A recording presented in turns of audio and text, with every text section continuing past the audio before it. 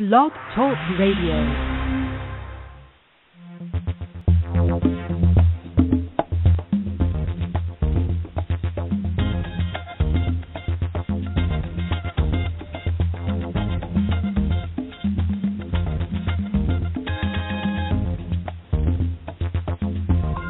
Hello and welcome, everyone. I'm awful darn glad you're with me today. Why am I glad you're with me? Because you're with me. And I think that is a wonderful thing. To have you right here live with me on the 5th day of February 2014.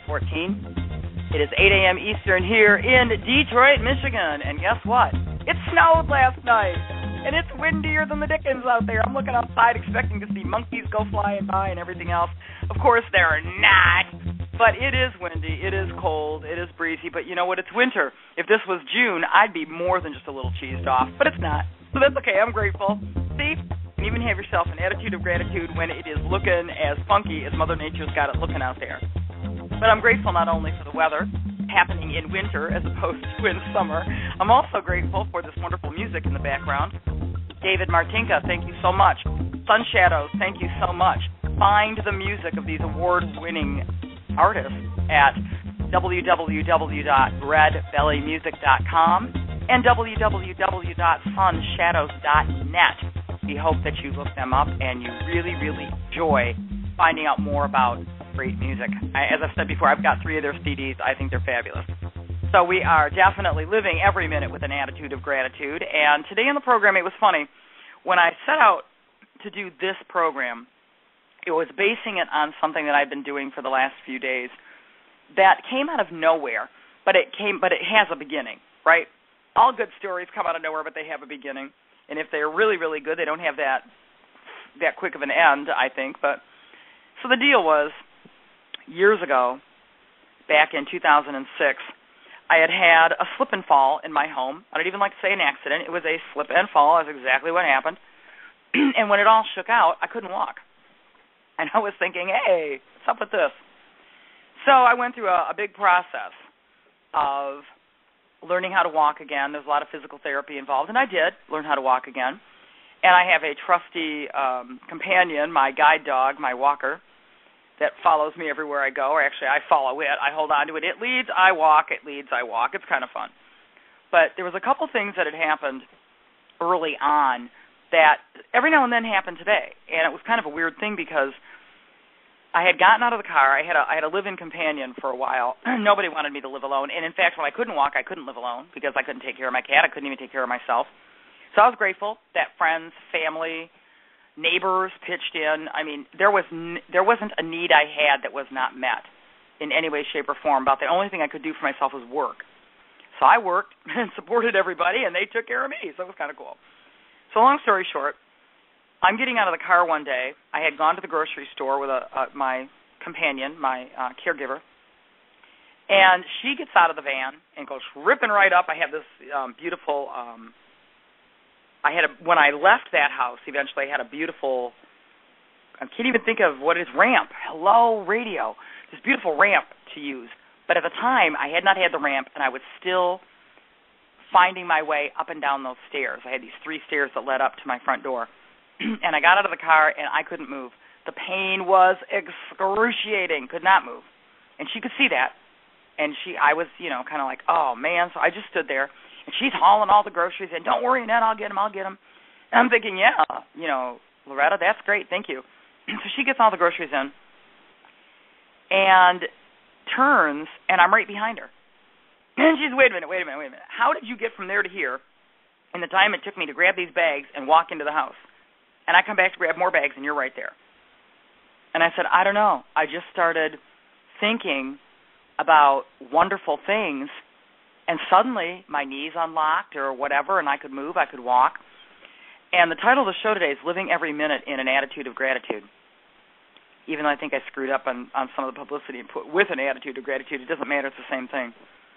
What got me through that pain, and let me tell you something, that pain was enough to send me reaching for if I drank a bourbon bottle, because that was kind of crazy.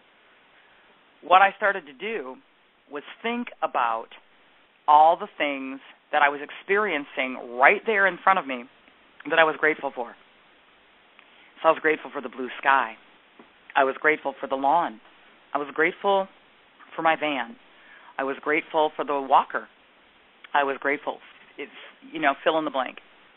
And I kept feeling it as I said it. I would smile, and I would get into the gratitude of being so blessed that I could barely stand myself. I mean, it was just like, wow, this is incredible. And then the cool thing was that as that energy went on, it was like I didn't even know I had a problem with my leg. I didn't even know that I was in all this pain. I didn't even know that I couldn't walk up that flight of stairs. 3 little stairs, but it was a flight of stairs. And I walked right up and was standing there on the screened-in porch, and she came out and looked at me, like I said, what are you doing here? How'd you get here? I said, I walked. You did not. You could barely move. I saw you. How did you do that? Attitude of gratitude, folks, and I joke you not. So when I say what I was doing for the last few days was wrapped around something that actually happened years ago, this is what was going on. As many of you who listen on a regular basis, and I'm so glad you do, please bring friends and come back each and every Wednesday, 8 a.m. Eastern, and listen to this show and have fun with me. Anyway, we've had just this crazy, crazy stuff going on here at the house since New Year's Eve, which was the day before my very first Attitude of Gratitude show. And we've had repair people in here. We've had the plumbing redone. We've had the refrigerator didn't work for like 3 weeks. We had another one. That's okay, but the main one on the main level didn't work. And what else? The gas leaks. Oh my! It was just a huge, huge bunch of fun going on here. So something was going on, and it kind of bothered me. I was nervous about something, and wouldn't you know, the thing I was nervous about kicked yesterday. The furnace. Yep, absolutely. Repair people are on their way today, but yep, it's all good, right? Because it's all covered, and we're grateful as the dickens. But as I was walking from my office living room area to my bathroom, I was nervous about what I was hearing, right? And it was the sound of the furnace being kind of funky. And I realized if I kept giving in to that fear about what could happen to the furnace, I wouldn't be able to walk again because I would be paralyzed by that fear. And I don't mean not be able to walk because my legs hurt or not be able to walk because of whatever, but I mean literally because I would have been stuck in this fear. So I decided that I was going to get into a higher vibration, a greater energy, feel better about it, and I started right from there, and I said, I am so grateful for this sturdy walker. I am so grateful for this beautiful floor. I am so grateful for my gorgeous walls. I'm so grateful for my perfect living space. I'm so grateful for this. And everywhere I stepped, no matter what I looked at, I found something I could be grateful for. And I happen to be one of these people that has some of my walls just covered with artwork. So trust me, almost everywhere I look, I have something I'm looking at to be grateful for. And by the time I got to my destination and was in and all settled and doing whatever it was I needed to do there, I had such a feeling of peace that it didn't matter to me at all what was going on. Didn't matter what was happening. I was at peace. Now, did the attitude of gratitude fix my furnace at that point? No. There's going to be a repair person that's going to come fix the furnace, so it's okay. But it fixed me. And I then thought, I was going to say I deduced, and I thought, who am I, Sherlock Holmes? I'm deducing things here. I deduced that if I were to move through the rest of my day with this attitude of gratitude for every single thing I did, I'm grateful for these fingers that hold on to this walker. I'm grateful for this doorknob that I can open so it allows me to go into the next room. I'm grateful for that I walked around that whole day. Now, you got to realize, once my sister leaves for work in the morning, I'm generally here alone, me and these 2 cats. And they're not chatty. They don't show up and say, hey, Annette, what's going on? So it's me and myself and I. And I literally, from the moment I would start moving, I would start saying, I'm so grateful for this, I'm so grateful. And I kept, in that moment, I went out to make lunch. I'm grateful for these carrots. I'm so grateful for this frying pan. I'm so grateful for this knife and fork. And I kept doing it. And do you know that I couldn't feel badly? I couldn't feel blue. I couldn't feel bummed out. There was nothing that I felt except complete and utter happiness. living every minute, experiencing every minute with an attitude of gratitude. Now, how stinking cool is that? Really? Seriously? Now, guys, I didn't invent the wheel. I'm not even reinventing the wheel. I'm just reminding you the wheel is here. I am not anybody that created an attitude of gratitude. I am not somebody that suddenly came up with this formula, that says, hey, guess what? Try this and, you'll be regular for the next 30 days. And I'm telling you what, it is so natural.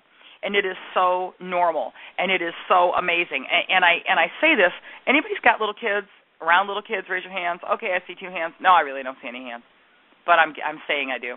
I see all these hands go up. If you're around little kids, what I just did is a natural occurrence in their life. Why? Watch a little kid just sitting there on the sidewalk, and they're playing with what seems like nothing. And if you walk over, and if you can sit down on the ground next to them, I wholeheartedly suggest you do, because it could be a lot of fun. And you're talking to that little kid, and you're like, hey, little kid, what's going on? Or maybe you know the child's name, and you're like, hey, name of child, what's going on? And the little kid says, I'm watching the ants. Really? You're watching the ants. Say, well, I'm an ant. No, I'm watching those ants. Now, it may take you a second to look down and realize there's those little teeny tiny black ants on the sidewalk. Okay. So you give in for about, 20 seconds. They say a child's attention span is short. Be an adult around a kid. You're the one with the short attention span. Trust me on this. So you're sitting there looking at this little kid looking at these ants, and you're saying to yourself, what is the fascination about the ants? Well, let me tell you, my friend, you're thinking too much. You are thinking way too much. That kid is so grateful that they've got those ants to look at because they don't understand the ants, but they're appreciating the ants. And they've got this feeling of appreciation inside them that says, those are cool. Those little ants are cool. And they don't touch them, they don't squish them, they don't mess them, they just watch them. And ants are just doing ant things. I don't know what they're doing. I don't see any malls. I don't see any swing sets in the backyard. The ants are just doing ant stuff.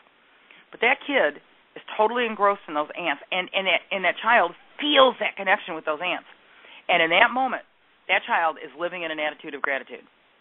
Even if they don't have anything to play with, they can chill out with those ants. Even if they've got an entire backyard full of swing sets and monkey bars and turtle sandboxes and whatever else, they are one with those ants at that moment. And their level of gratitude, their level of peace, their level of love is what the Dalai Lama tells us is the true religion, which is love. So when you think about it, if you could get yourself into getting out of your adult, I got to do's, getting out of the, oh my gosh, my life's got to do this, I've got to do that, I've got to run here and run there. And let's just say from the minute you walk out of the door of your house till you get to your vehicle, whether that's in your garage or that's outside, you are grateful for every single thing you do. Even if what you say to yourself is, I'm so grateful I took this step. I'm so grateful I took this step. Try it. You've got nothing to lose. I think you're going to be totally amazed by what happens when you really do choose to live every minute in an attitude of gratitude. I got the chills just thinking about it. And I also get the chills when I hear the absolutely fabulous, fabulous music that my friend David Martinka composed for this program. He is a member of the group Sun Shadows. You can find sunshadows.net and David at redbellymusic.com. You can find me, you can find me at Perspective Power here on Blog Talk. I would love for you to come along and join me and follow me. Annette Rochelle Aben. I'm on Facebook, Pinterest, LinkedIn, YouTube. The video for this show will appear on YouTube at some point later on today because I make it my point to make sure that show appears at some point on YouTube. So go ahead and hang out with all of that. Lots of other wonderful things coming your way. Remember to become part of Blog Talk Radio, PerspectivePower.com, or BlogTalk.com, Perspective Power. I knew I'd get that right at some point. And that way you can stay up on all the latest things that are happening with me. And I am so glad that you have been with me today. It's been a lot of fun because I am living every minute in attitude, gratitude.